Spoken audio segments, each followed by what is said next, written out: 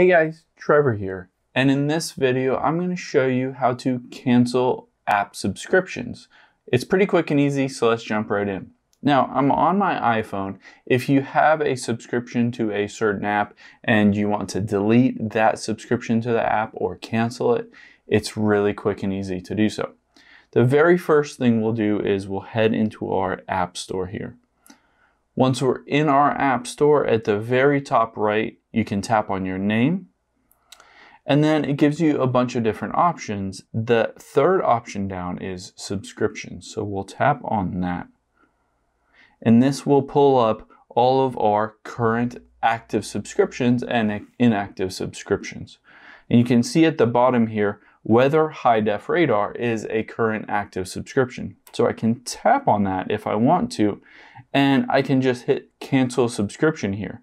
Keep in mind it says if you cancel now, you can still access your subscription until June 23rd, 2022, because basically you pay for the month leading up to now. So if you still have some time left on that month-to-month or year-long subscription, then you won't get a refund for that unless you request it, but you'll get access to that paid or premium subscription until it expires. So I can tap cancel subscription, and it says confirm cancellation. If you confirm, your subscription will still have access until June 23rd, 2022, and you can just hit the confirm button.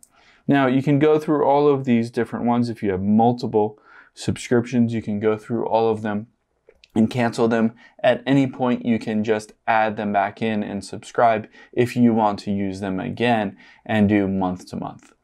Hope this helps. Let us know if you have any questions in the comments below, and make sure to subscribe. Thanks.